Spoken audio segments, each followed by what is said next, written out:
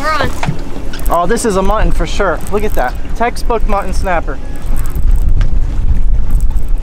Staying straight up and down, wanting to go back down to the reef.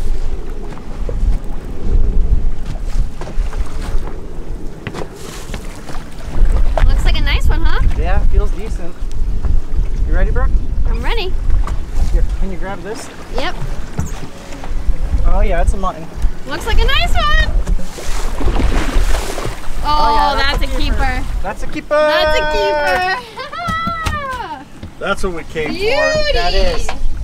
I'm telling you right now, I'm saying 19.5 inches. He is 20. He's just at 20. Real pretty mutton snapper. We love to mutton snapper fish, especially Brooke's dad. That's his favorite fish, one of mine too. And you know, we come out here a lot and we catch so many undersized fish because recently they bumped up the regulations, the minimum size. This guy's keeper all day and they'll give you a run for your money. They like structure, they like coral heads. These fish like to hang around the reef, so as soon as you hook them, you gotta yank them in the boat or they're gonna get you in the reef. So that's why you really see us horsing them in. And we're all fishing pretty beefy drags. Most of the time you guys see us snapper fishing, we're using ballyhoo. This is one of our favorite snapper baits, dead or alive. The one I just caught was on a live ballyhoo.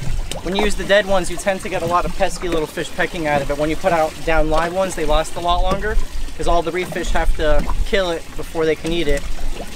And mutton snapper swims by, and we got mutton for dinner.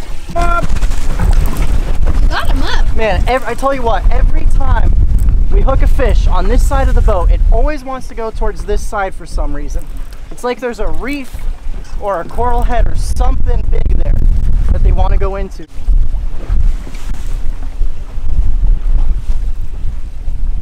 We're getting this one.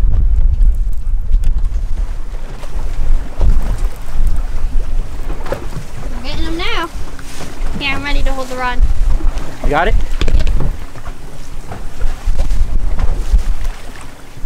Looks awfully white.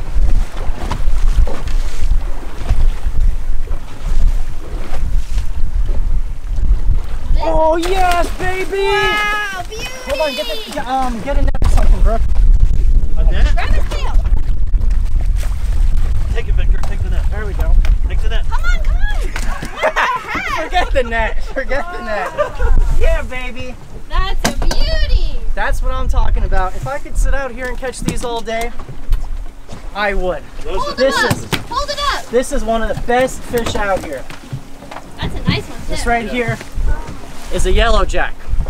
Not to be confused with the Jack Crevalle. Pound for pound, extremely good fighters and so amazingly good for the table. We love to catch these things, and we always catch them as bycatch. You can't really target them. But man, I'm happy. You guys saw my face lit up when I saw that fish, didn't it? Yeah. I don't know what was going on with that net. I'll admit it, it was horrible. It was like inside out or something. You guys have seen us get broke off so many times today. Look at this. Yeah. This That's is our ours. deadline. Wow. That's. He swallowed your hook and your bait, and then there's another one hanging out of his mouth. Yep. And you know, he's not very big. He's only about 6-7 pounds, but they throw down, and all these fish always look for structure to try to break you off. And that's exactly what this yellow jack did. One of my favorite fish ever to eat and to have at the fillet table. Like I said earlier, not to be confused with the Jack Crevalle. Completely different looking meat and completely different fish. It's always a treat when we get these because we do not catch a ton of them out here. So we're just gonna knock the sides off real quick. Start right here by the head, around the pec fin, down to the belly. Tip of our knife going down the length of the fish, along the spine. In case you guys are wondering, this is an 8-inch Dexter fillet knife. And you guys can save 20% off all Dexter knives if you guys use my code Landshark. I'm gonna have it linked up here as well in the description box below. And wait till you guys see what this fish looks like. It is beautiful.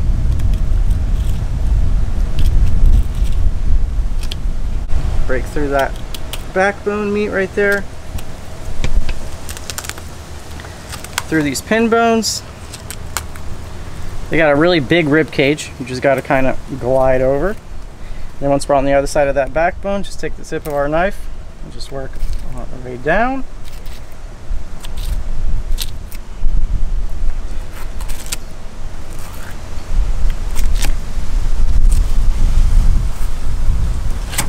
There you go. Check that out. Probably not what you were expecting to see coming from a Jack. Sushi, a lot of people like this for sushi, sashimi. So let's skin it real quick. Start right here by the tail. As you guys see, we bled this yellow Jack. And look at this. Although they have very good, nice meat on them, they still have a really big bloodline. And since we're going to use this fish for ceviche, and we're also going to use it for a stew type dish, I am going to remove the entire bloodline. Try to get underneath that red meat, because this is a big no-no for ceviche. Kind of just see where that bloodline wants to take us. I'm kind of removing it so that way I don't have to split the fillet in half. Just kind of remove it from the top down, just like that. Real thick bloodline you want to get rid of. And then I also took the pin bones out right there. So our yellow Jack ready for the kitchen. I'll catch you guys there. Hey guys, I am beyond excited for today's video. This catch and cook has been a long time in the making. I got so much stuff going on, but the very first thing we're starting with is I have some carrots, onions, celery, and fennel actually diced up in this little stainless steel bowl. We're going to sweat these veggies over here in my brand new Dutch oven. I was so excited. I was like, Brooke, do you think it's too late to go to Target? She's like, I don't know, check the hours. So we made it there in the nick of time, got myself a Dutch oven. Tonight we're making bouillabaisse. I think that's how you pronounce it. I know there's so many different ways. It's like a French fish stew, perfect for yellow Jack as it's very firm. So we're gonna add all of these beautiful, colorful vegetables into our Dutch oven, and we are gonna let these sweat. And this bad boy is going to be completely full. I got my dad coming over, Brooke's family coming over, Brooke's grandma's already here, enjoying a little preview of the show. This stuff right here, you cannot buy this. This is like liquid gold. If you guys are following my second channel, I did a fish head soup, like a fish stock recipe, which is this guy right here. So this is fish stock that I've already made from a mutton snapper head, and it is so flavorful. First time ever making a fish stock, absolutely delicious. And since tonight's recipe is gonna have shrimp in it, I'm really trying to use every little bit of the animal. A subscriber actually, James, messaged me on Instagram. He goes, dude, you gotta make a shrimp stock. So I took about 200 shrimp, which are actually shrimp that we caught with Brooke, and she actually has the shrimping video on her channel. I'm gonna have it linked below. We used all the shrimp shells. Me and Brooke were peeling them, and I made this wonderful shrimp stock right here. If you guys have never made it, so easy, so flavorful, definitely be posting that on my second channel, cooking channel, linked below. So just wanted to show you guys my little stocks because I'm very excited. So now, another thing I'm really excited about, never have I ever roasted a red pepper. I did that in the oven for about 40 minutes at 400 degrees. And let me tell you, the flavor of a red pepper changes so much when you roast it. And I peeled the skin off. So we're gonna make, they say that you can't have bouillabaisse without rouille. So we're gonna make our own little homemade rouille too. The first thing I'm gonna do is start with our garlic. This is 2 red bell peppers. We're gonna do all the softer stuff. And then I actually have some bread. This is the inside of some French bread, because you serve this, your rouille, on top of your bread. It's kind of like a spread. Mix this first. Now we can add some bread to thicken it up a little bit. I'm gonna hold off on adding more garlic for now, and we're also gonna add a little bit of cayenne. And then olive oil. Lots and lots of olive oil. You don't have to feel guilty because we're not making garlic bread. We're just making regular baked bread, and then this is gonna go right on top of it. You wanna talk about flavor? Roasted red pepper? More olive oil. and more bread to this actually, and then maybe some acidity, maybe a little bit of lemon juice to kind of balance that out.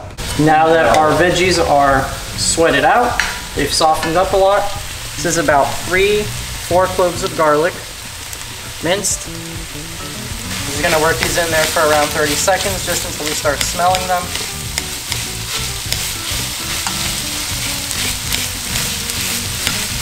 This is 8 plum tomatoes, peeled and diced.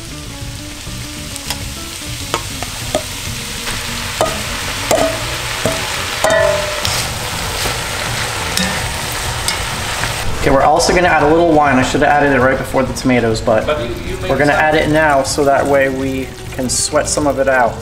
So now I got the shrimp stock and the fish stock warming up in a separate pan or pot, and we're gonna add it straight into the Dutch oven. Minced clams. I tried to get clams at the store at Publix, but they did not have clams, so we're gonna have to settle for some clam juice and clams.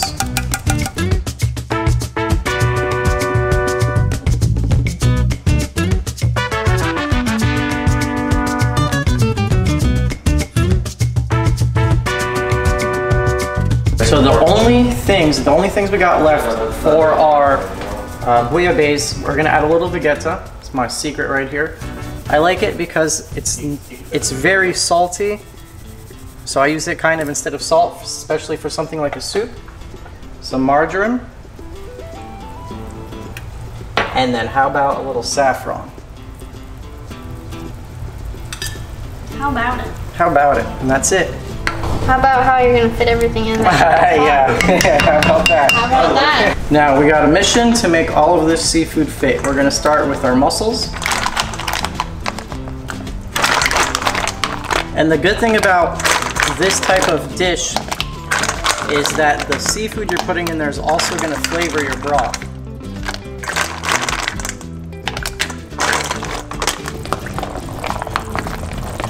All right, so now we got the star of the show, or what should be the yellow jack, going into the bouillabaisse, or the bouillabaisse. And you need a real firm fish for this recipe because anytime you cook fish in liquid, it will tend to fall apart unless it's a firm textured fish. These are the 200 shrimp that we actually caught ourselves during the shrimp run. And last, we're gonna add our scallops. Look at that, that's just enough room. Mm-hmm. Just enough room. Yeah. All right, so check this out, guys. I may have went a little overboard on the seafood part of this dish, but I don't think anyone has ever complained about that. Look at all that. This is a very rich, meaty stew. You guys ready? Voila! Wow. There she is. So I'm guessing that mostly everyone's gonna have multiple batches of this stuff. But look at that. Mussel, shrimp, yellow jack, scallop, a little bit of everything. Finish it off with a little fennel.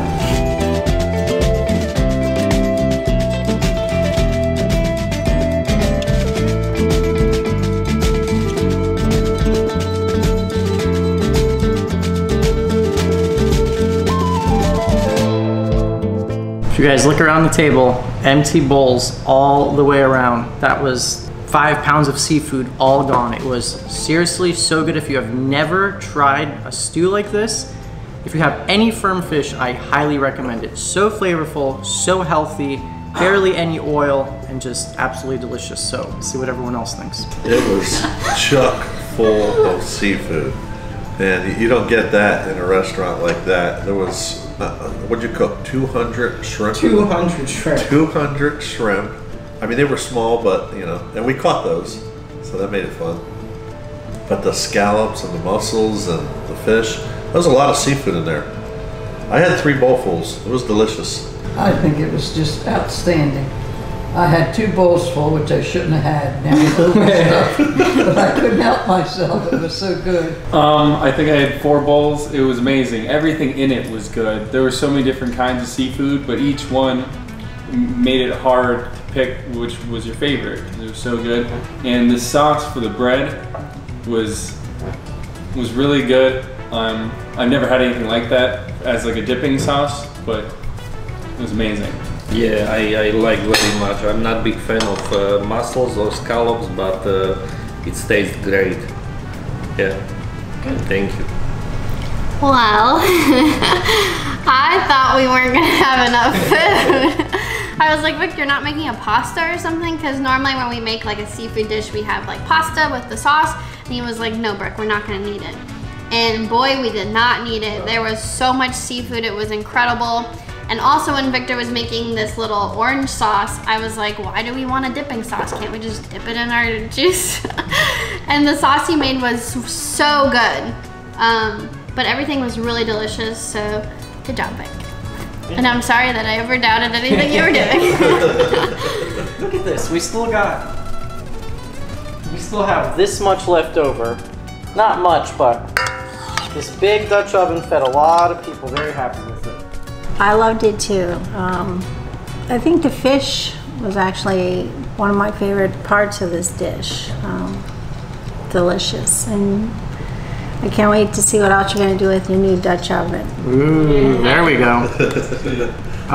Yeah, I can't believe none of us really commented on the fish, and I know a lot of people, especially in the catch and cook world on YouTube, you're like, why are you masking the fish? Why are you doing that? But if you guys have been following the channel for any period of time, we cook fish so many different ways. Stews, grilled, broiled, baked. I mean, stir fry, every single way. And, you know, life's about spicing it up.